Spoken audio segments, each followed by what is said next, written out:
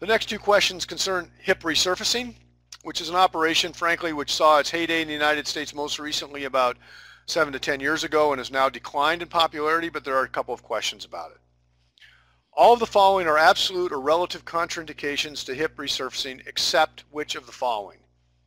The answer to this is number 5, that is age less than 50 years. And the reason for that is that the single group of patients that has had the best results with hip resurfacing has been young males, so males under 50. In all other groups, the rate of problems has been considerably greater than for conventional hip arthroplasty. And even in the group age less than 50 that are male, there's not evidence of superiority of hip resurfacing.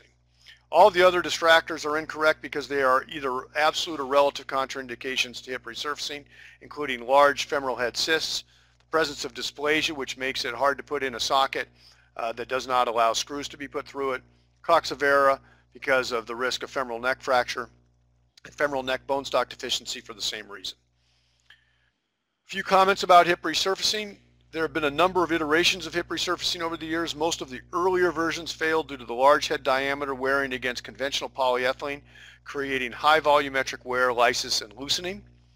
More modern implants have been made out of metal, and there was an increase in popularity of this form of treatment, as I mentioned, about 10 years ago or so, because of the potential to cause less bone resection or bone invasion in the femur.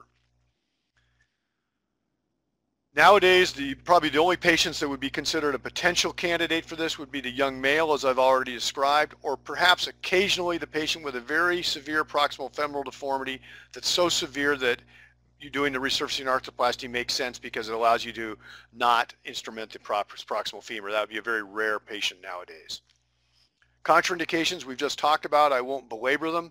They include bone stock deficiency of the femoral head, coxa for the reasons we've talked about, or patients with biomechanical problems which could be solved with a conventional hip arthroplasty but cannot be solved with a resurfacing arthroplasty. There are some advantages to hip arthroplasty, at least in a theoretical sense. For the patient who starts out with a very high offset limb, it may allow you to restore the biomechanics of the hip more normally than could the range of conventional femoral components that could fit into that femur. Revision might be easier than an intramedullary total hip arthroplasty, at least on the femoral side. The drawbacks are that it does not allow you to correct abnormal femoral anatomy very well, and it does require a larger exposure than conventional hip arthroplasty, which is an important caveat and not entirely intuitive.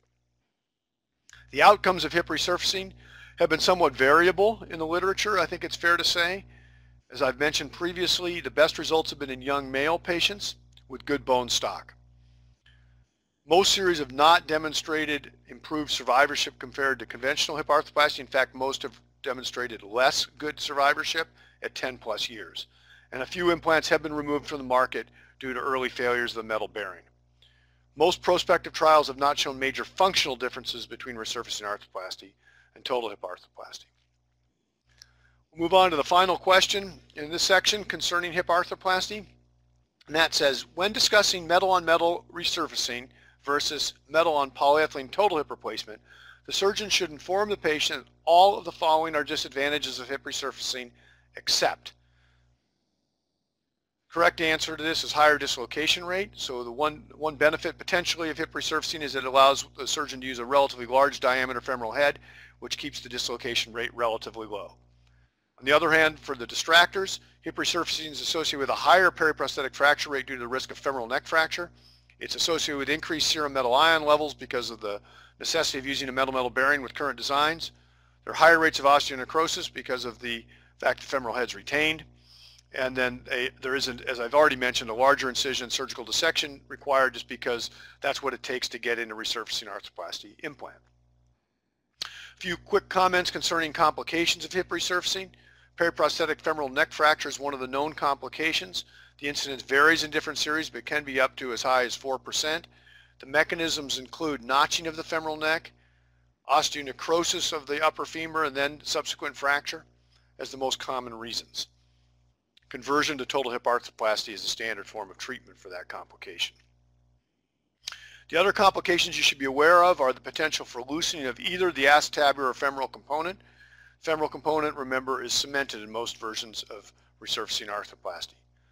Heterotopic ossification can occur, and there's probably a little higher incidence compared to total hip arthroplasty because of the wider exposure involved, and also perhaps because of the demographics that are most commonly used in young men who are more likely to get heterotopic ossification.